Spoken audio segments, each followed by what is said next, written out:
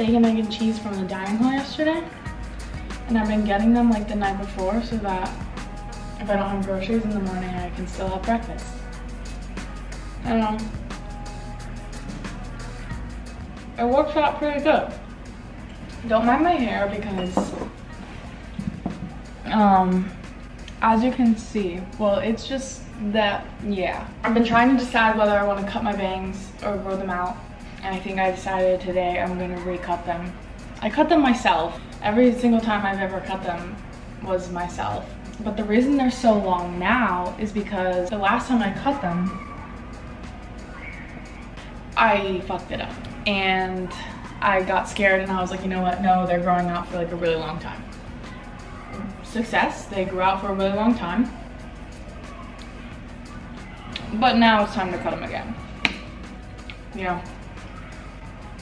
Then after that, I'm gonna stop by the Halloween store because the wig that I got for one of my costumes is just not it. But I like the outfit that I have for it. So I need to like look and see if I can find something to like keep the outfit and just like change what the character is. Then from there, I'm gonna go up to Upper West Side, find like a cute little park or something. I don't know, I'm just exploring. What time is it? I feel like I'm kind of running out of time.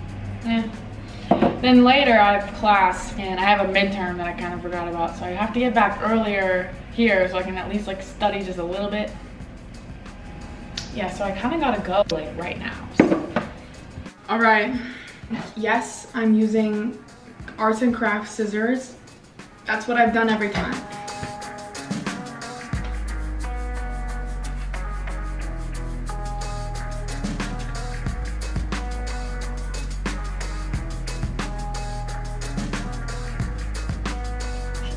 Ooh.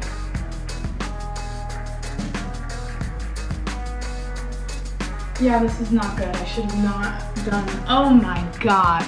Well, okay, you can't really see, but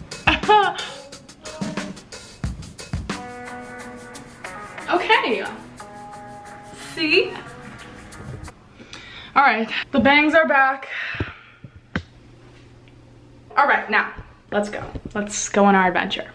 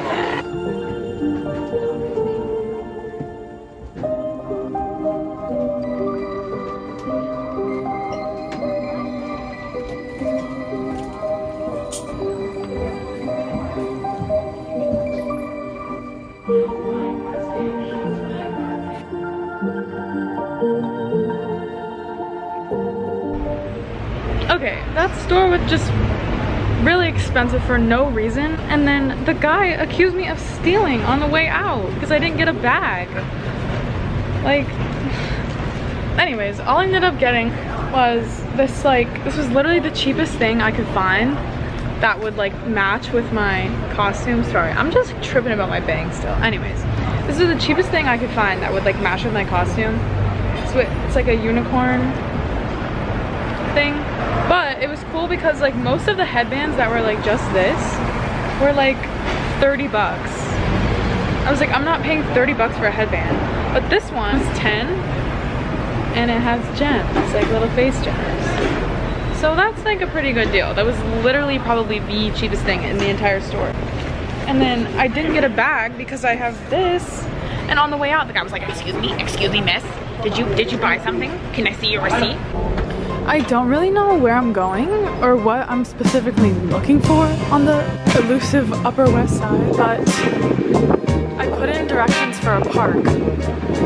So I guess I'm just gonna follow that.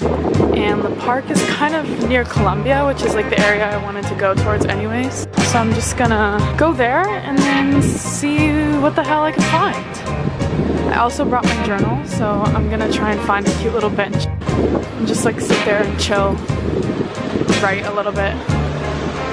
Who knows? I'm just winging it.